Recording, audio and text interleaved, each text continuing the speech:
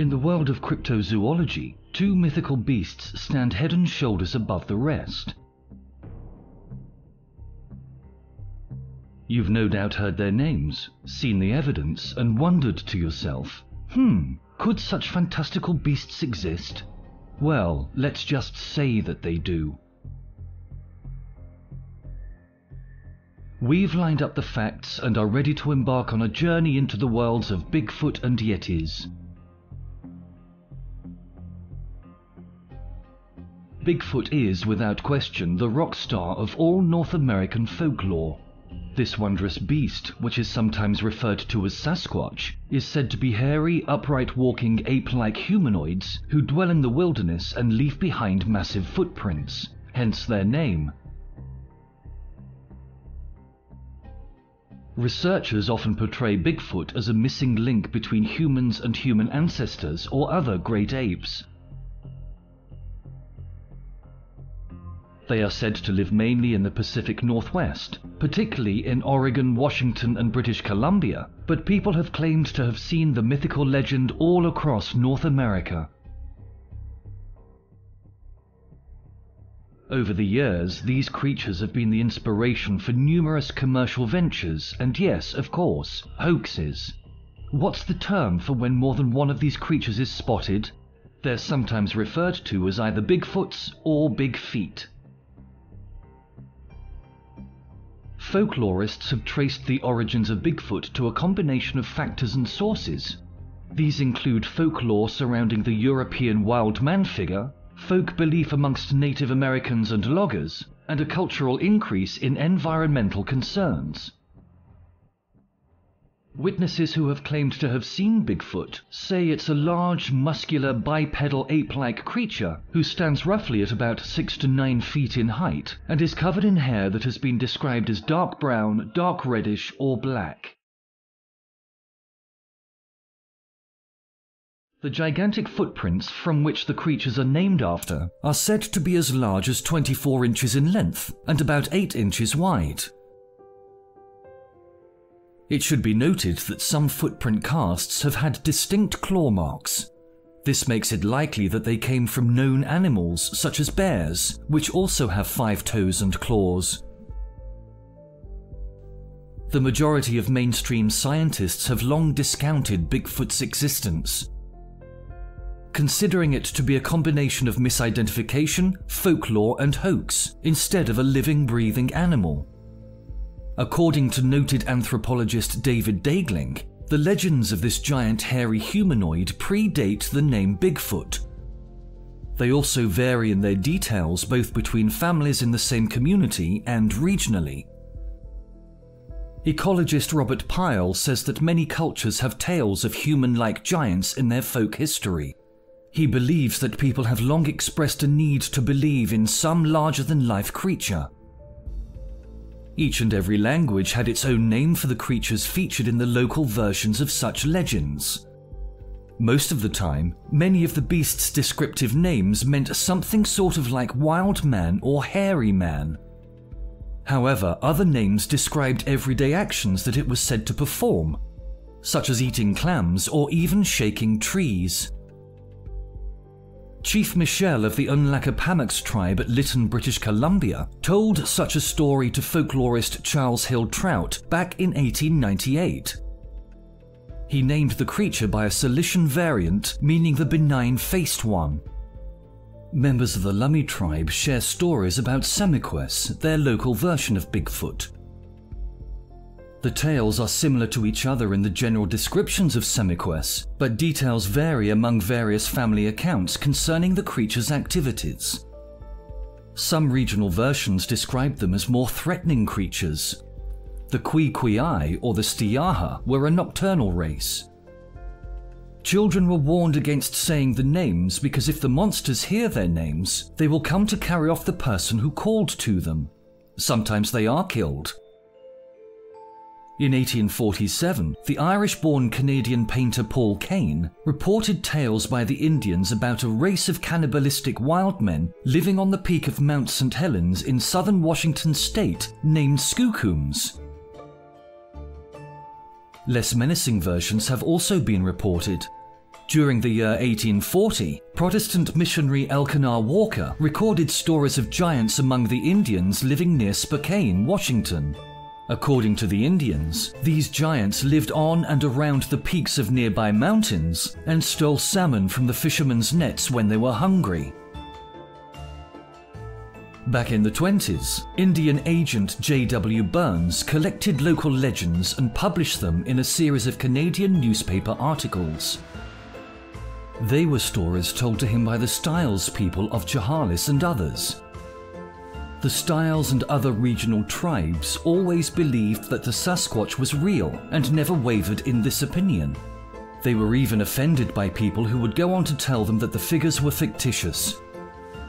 According to Styles' accounts, the Sasquatch would avoid white men and spoke the Lillooet language of the people at Port Douglas, British Columbia, at the head of Harrison Lake. These stories were published again decades later in 1940. Burns borrowed the term Sasquatch from the Halkomelon Saskets and used it in his article to describe a hypothetical single type of creature portrayed in the local stories.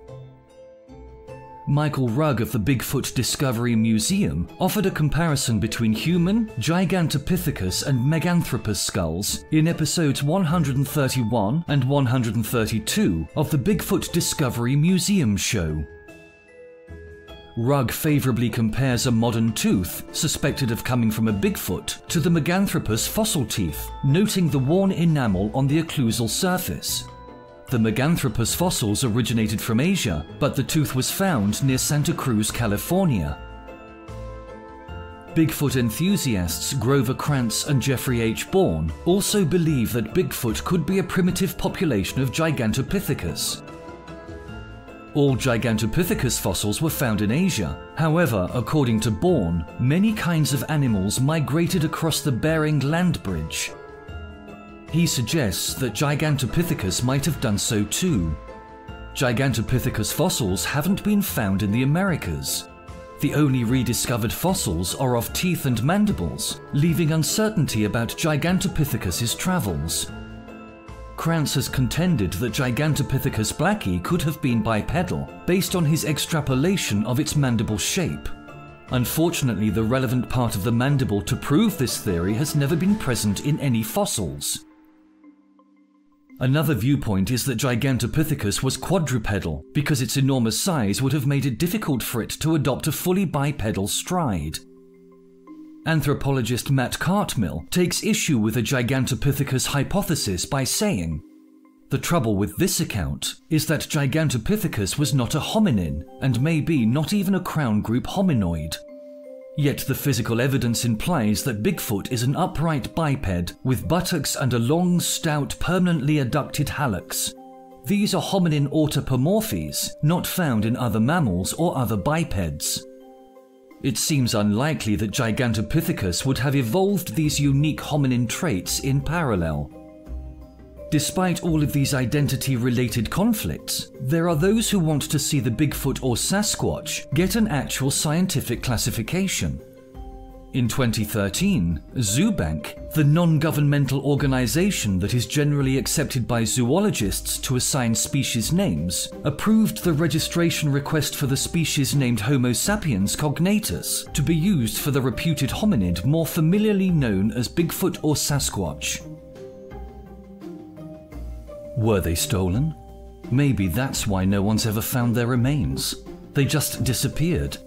Just what happened to Bigfoot, if anything at all, is the cause for much debate. Whilst such discussion continues to rage, let's switch our attention to another famous cryptid. In Himalayan folklore, the yeti is a horrific creature. Western pop culture would later come to refer to this mythical monster as the abominable snowman. The names Yeti and Métis are typically used by people who live in specific regions where the creature is a part of their folk beliefs. Tales of the Yeti first emerged as a facet of Western popular culture during the 19th century. Like Bigfoot, scientists have generally thought of the Yeti as being the result of a complex of intricate folk beliefs instead of a large ape-like creature. The word Yeti comes from the Tibetan word ya, which means rocky or rocky place, and either Tai, Ti or Te comes from the spoken word tre, which is Tibetan for bear. The R in tree or tray is pronounced softly, making it sound more like tea or tay. Other names used by Himalayan peoples don't translate exactly the same way, but they do refer to indigenous and even legendary wildlife. Micha translates as man-bear. Zute, Zu translates as cattle, and the full meaning translates as cattle bear, referring to the Himalayan brown bear. Migoi or Maigo translates as wild man. Bunmanchi is Nepali for jungle man and is used outside Sherpa communities where Yeti is the common name. Murka is another name for wild man. Local legend holds that anyone who sees one dies or is killed. The latter is taken from a written statement by Frank Smythe Sherpas in 1937. Kang Admi means snowman, Zhueren is Chinese for snowman, and finally, the Abominable Snowman. The name Abominable Snowman was created in 1921, the same year that Lieutenant Colonel Charles Howard Berry led the British Mount Everest reconnaissance expedition. Howard Berry chronicled the trek in his book, Mount Everest, The Reconnaissance. In the 1921 book, Howard Berry includes a story about crossing the Lac Pilar at 21,000 feet. During the crossing, he found footprints that he believed were probably caused by a large loping grey wolf, which in the soft snow formed double tracks, rather like those of a barefooted man. He adds that to his Sherpa guides. Howard Berry believes that the footprints must belong to the legendary wild man of the snows, who was known to locals as Mito Kangmi. Mito translates to man-bear, and Kangmi translates to snowman. The use of the term abominable snowman started when a long-time contributor to the Statesman in Calcutta, Henry Newman, writing under the pen name Kim, interviewed the baggage bearers of the Everest reconnaissance expedition upon their return to Darjeeling. Newman mistranslated the word mito as filthy and substituted the term abominable in its place. Some believe this was done as an artistic license, but it stuck. In the year 1832, Jane's Princeps Journal of the Asiatic Society of Bengal published an account of trekker B.H. Hodgson's experiences in northern Nepal. Hodgson's local guides spotted a tall bipedal creature covered with long dark hair, which seemed to run away in fear. Hodgson later concluded that it might have been an orangutan. An early record of supposed Yeti footprints appeared in Lawrence Waddell's 1899 book, Among the Himalayas. Waddell said his guides described a sizable ape-like creature who left the prints. Waddell thought the prints were made by a bear. Waddell heard many tales of bipedal ape-like creatures, but wrote that none, however, of the many Tibetans I have interrogated on this subject could ever give me an authentic case. On the most superficial investigation, it always resolved into something that somebody heard tell of. The frequency of Yeti reports rose significantly during the early 20th century, when Westerners began making attempts to scale the many mountains in the area. Occasionally, these adventurers reported finding strange tracks and seeing odd creatures. In the year 1925, a photographer and member of the Royal Geographical Society named N.A. Tombazi wrote that he saw a creature at the height of about 15,000 feet near Zemu Glacier. Tombazi later wrote that he watched the creature for about a minute, from about 108 to 270 miles away. Tombazi said, unquestionably, the figure in outline was exactly like a human being, walking upright and occasionally stopping to pull at some dwarf rhododendron bushes. It showed up dark against the snow, and as far as I could make out, wore no clothes. About 2 hours later, Tombazi and his companions climbed down the mountain and saw the creature's prints, which were described as similar in shape to those of a man, but only 6 to 7 inches long by 4 inches wide. The prints were undoubtedly those of a biped. Western interest in the Yeti grew significantly in the 50s. Whilst trying to climb Mount Everest in 1951, Eric Shipton took photographs of several large prints in the snow at about 20,000 feet above sea level. These photos have been subject to intense debate and scrutiny. Some insist that they are the best evidence of Yeti's existence, and others argue that the prints are just those of a mundane creature that was distorted by the melting snow. Bigfoot researcher Peter Byrne reported finding a Yeti footprint in 1948 in northern Sikkim, India, near the Zemu Glacier, whilst on holiday from a Royal Air Force assignment in India. In the year 1953, Tenzing Norgay and Sir Edmund Hillary reported seeing large footprints whilst climbing Mount Everest. Hillary would later say that the Yeti reports were unreliable. In his first autobiography, Tenzing said that he believed the Yeti was a gigantic ape, and even though he had never seen it himself, his father did see one twice.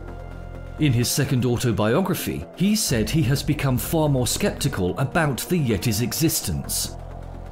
The request came from Dr. Melba S. Ketchum, a doctor of veterinary medicine and lead scientist of the Sasquatch Genome Project, following the publication of novel North American hominins, next-generation sequencing of 3 whole genomes and associated studies. Ketchum made his request via an article that appeared in the February 2013 issue of the De Novo Journal of Science.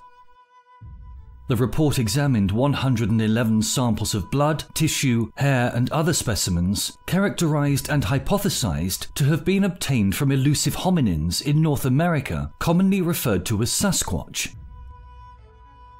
Zoobank is an adjunct to the ICZN, the International Commission on Zoological Nomenclature. The Sasquatch Genome Project is a collaboration of an interdisciplinary team of scientists from independent public and academic laboratories. This is only the first official step in scientific recognition of the species.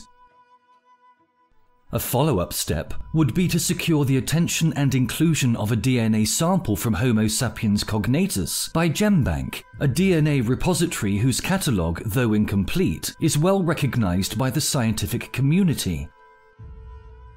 GenBank provides standardized, accepted procedures for the analysis and collection of DNA samples. According to a statement by an ICZN associate scientist,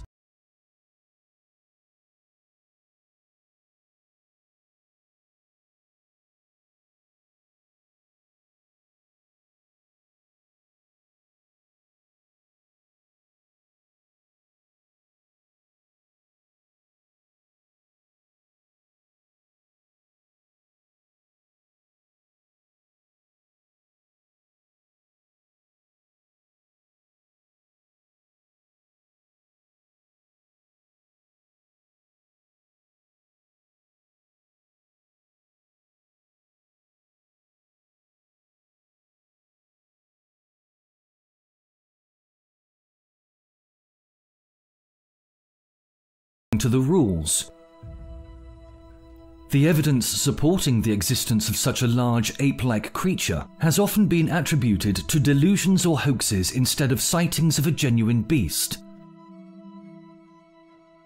In a 1996 USA Today article, Washington State zoologist John Crane said, "There is no such thing as Bigfoot. No data other than material that's been fabricated has ever been presented."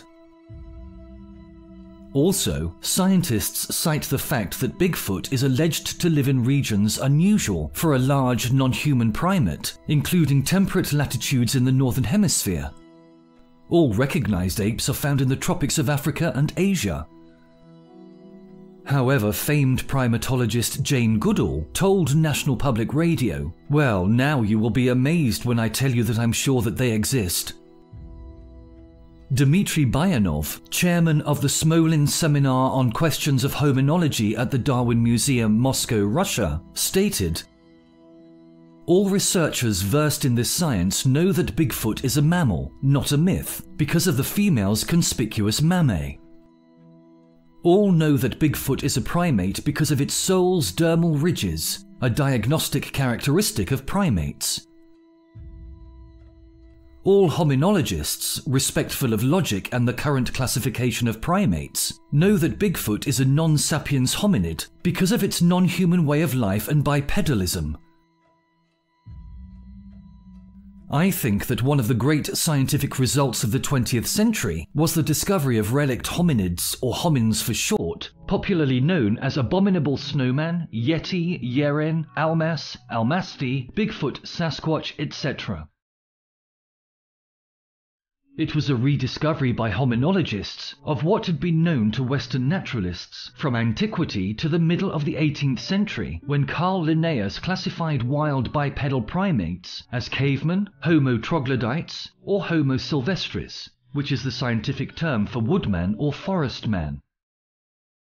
As for Eastern scholars and rural population in many parts of the world, they have always been aware of wild hairy bipeds known under several popular names. Despite the weight of the words of many notable scholars in the field of animal study, many other mainstream scientists don't consider the subject of Bigfoot to be a tangible area for credible science. There have been a limited number of formal scientific studies of Bigfoot. Evidence, such as the 1967 Patterson-Gimlin film, has provided no supportive data of any scientific value. Great apes haven't been located in the Americas fossil record, and no one has ever uncovered or identified any Bigfoot remains. Phillips Stevens, a cultural anthropologist at the University at Buffalo, summarized the scientific consensus as follows. It defies all logic that there is a population of these things sufficient to keep them going. What it takes to maintain any species, especially a long-lived species, is you must have a breeding population. That requires a substantial number spread out over a fairly wide area where they can find sufficient food and shelter to keep hidden from all the investigators. We may not know any exact numbers or have any foolproof methods of describing Sasquatch, but there is an abundance of fools out there who love to try. Let the hoaxing begin. There's so much false information that both Bigfoot believers and non-believers alike agree that many of the reported sightings are hoaxes or only misidentified animals. Author Jerome Clark contends that the Jacko affair was a hoax, involving an 1884 newspaper report of an ape-like creature captured in British Columbia. He mentions research by John Green, who found that several British Columbia newspapers regarded the alleged capture as highly suspicious, and notes that the Mainland Guardian of New Westminster, British Columbia, wrote absurdity is written on the face of it. Tom Biscardi is a long-time Bigfoot enthusiast and chief executive officer of Searching for Bigfoot, Inc. During his life and career, he has appeared on the Coast to Coast AM paranormal radio show many times. On July 14, 2005, Biscardi said that he was 98% sure that his group will be able to capture a Bigfoot which they had been tracking in the Happy Camp, California area. A month later, he announced on the same radio show that he had access to a captured Bigfoot and was arranging a pay-per-view event for people to see it. He appeared on Coast to Coast AM again a few days later to announce that there was no captive Bigfoot. He blamed an unnamed woman for misleading him and said that the show's audience was gullible. On July 9, 2008, Rick Dyer and Matthew Whitten posted a video to YouTube claiming that they had discovered the body of a dead Sasquatch in the northern Georgia forest. Tom Biscardi was contacted to investigate. Dyer and Whitten received $50,000 from Searching for Bigfoot Inc. as a good faith gesture. The story was covered by many major news networks and was treated with a great deal of credibility by outlets such as ABC News, Fox News, CNN, and the BBC. Following a press conference, the alleged Bigfoot body was delivered in a freezer that was home to a block of ice with the Searching for Bigfoot team. When the suspected remains were thawed out, observers found that the head was hollow, the hair wasn't real, and the feet were made of rubber. Dyer and Whitten admitted that it was a hoax after being confronted by Steve Culls, executive director of SquatchDetective.com. Sometimes these hoaxes even turn tragic. Such is the case when, in August 2012, a man in Montana wearing a ghillie suit was killed by a car whilst pretending to be Bigfoot. Rick Dyer, the perpetrator of a previous Bigfoot hoax, wasn't finished with the legend yet. In January 2014, Dyer said that he had killed a Bigfoot creature in September 2012 outside San Antonio, Texas. Dyer said that he had scientific tests performed on the body, from DNA tests to 3D optical scans to body scans. It is the real deal. It's Bigfoot, and Bigfoot's here, and I shot it, and now I'm proving it to the world. Dyer said that he was keeping the body in a hidden location, and he intended to take it on a tour across North America in 2014. He released photos of the body and a video showing a few individuals' reactions to seeing it, but never released any of the tests or scans. Dyer flat out refused to disclose the test results or to provide biological samples. He said that the DNA results were done by an undisclosed lab and couldn't be matched to any known animal. According to Dyer, he would reveal the body and tests on February 9, 2014, at a news conference at Washington University, but he never made the test results available. After the Phoenix tour, the Bigfoot body was taken to Houston. On March 28, 2014, Dyer admitted on his Facebook page that his Bigfoot corpse was another hoax. He had paid Chris Russell of Twisted Toy Box to manufacture the prop, which he named Hank, from latex, foam and camel hair. Dyer earned approximately $6,000 from the tour of this second fake Bigfoot corpse. He said that he did kill a Bigfoot, but did not take the real body on the road for fear that it would be stolen.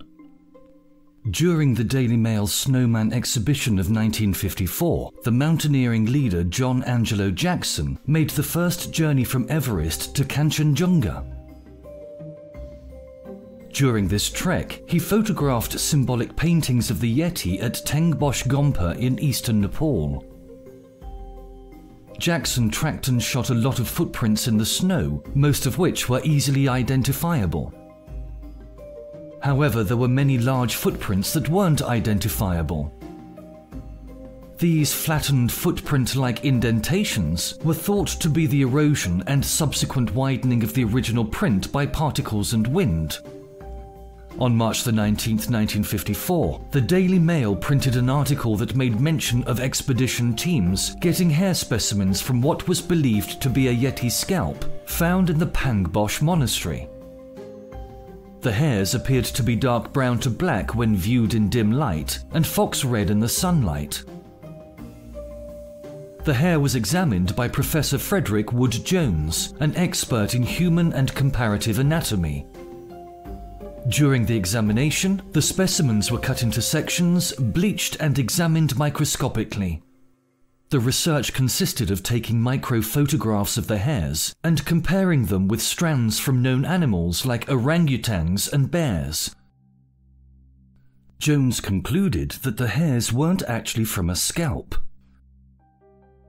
He maintained that whilst some animals do have a ridge of hair extending from the pate to the back, no animals have a ridge running from the base of the forehead across the pate and ending at the nape of the neck. Jones wasn't able to pinpoint precisely the animal from which the Pangboche hairs were taken. However, he was convinced that the hairs didn't come from an anthropoid ape or a bear. Jones suggested that the hairs were from the shoulder of a coarse-haired, hooved animal. Slavomir Ravich claimed in his 1956 book The Long Walk that as he and some others were crossing the Himalayas during the winter of 1940, their path was blocked for several hours by two bipedal animals that were doing nothing but shuffling around in the snow. Hey, even a Yeti has to make time to play, right? Beginning in 1957, millionaire Tom Slick funded several missions to investigate Yeti reports. In 1959, supposed Yeti feces was collected by one of Slick's expeditions. The fecal analysis found a parasite that couldn't be classified. This fueled belief in the creature.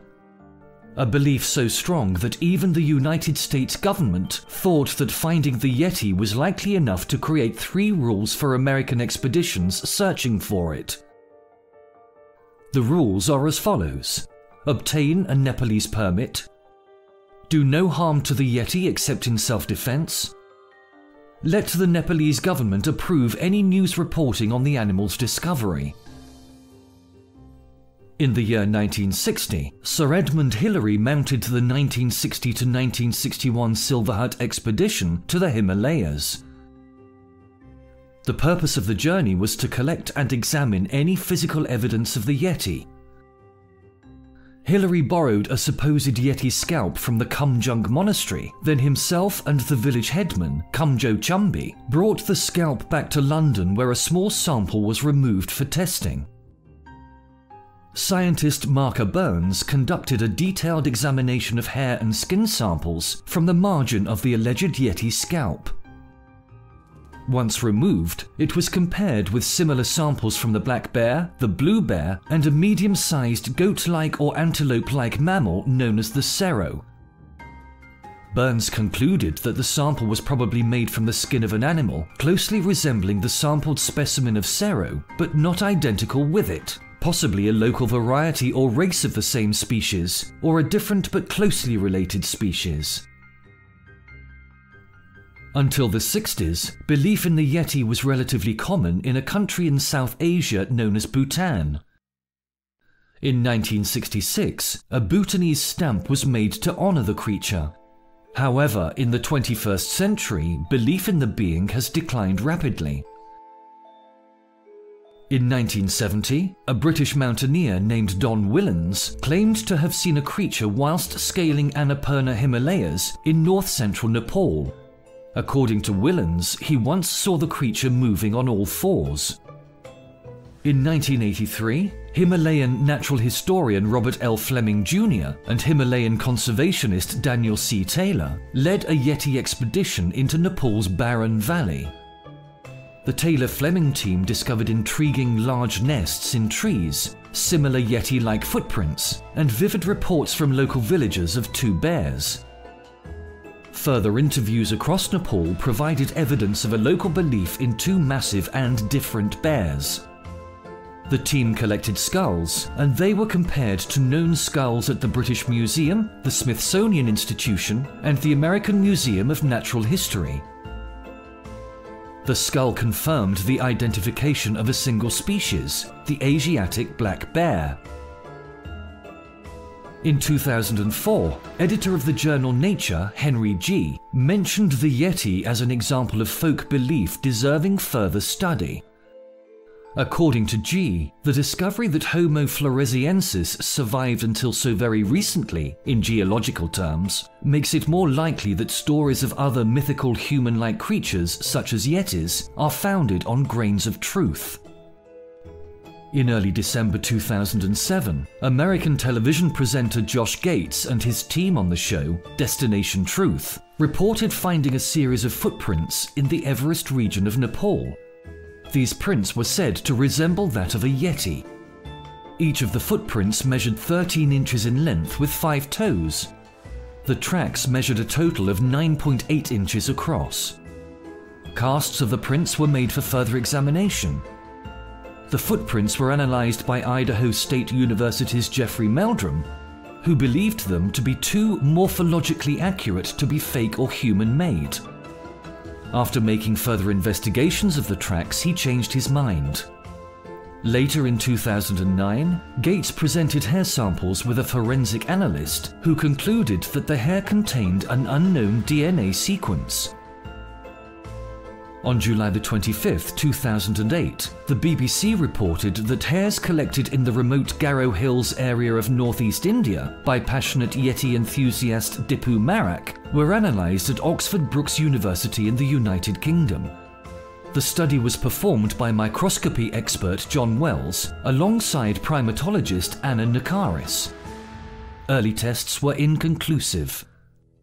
According to ape conservation expert Ian Redmond in an interview with the BBC, he said that there was a similarity between the cuticle pattern of these hairs and the specimens that were collected by Edmund Hillary during Himalayan expeditions in the 1950s.